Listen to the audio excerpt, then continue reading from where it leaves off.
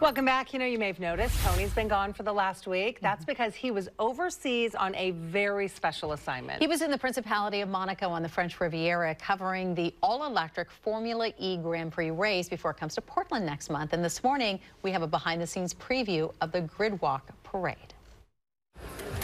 All right, we are on the grid for the all-electric Formula E Monaco E-Prix. It starts in like about 15 minutes, and this grid is a madhouse. Very chaotic scene there. There's Jake, the new mate.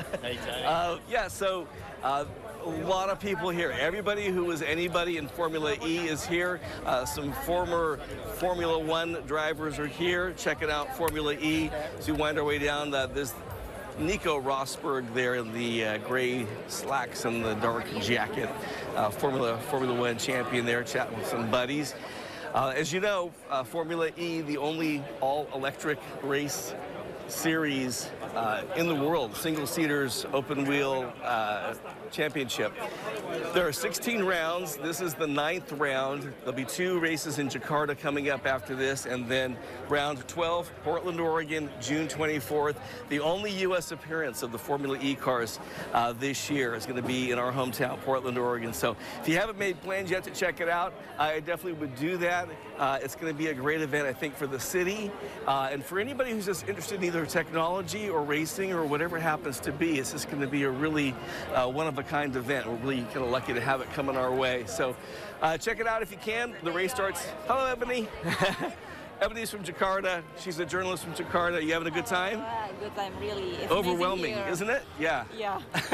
The clothes alone are fabulous. Yes. Very excited. Okay, good to see you. Okay, all right, yeah. Too, all right. So yeah, the race will start any moment now. So we're going to kind of get out of here. But this is what it's like to be on the grid in Monaco. Just chaos, chaos, as far as the eye can see. But it's going to get even wilder in just a moment when the race gets underway. So yeah, check it out. More coming up from Monaco, guys. We'll talk to you soon. Gives me goosebumps. I know. So fun. It was so fun to have him there. Yeah. It was so fun. We got him live in some of our later hours of Good Day Oregon, and there was a lot of conversation about that Monaco chic. Like everybody very well dressed, and it's sort of required.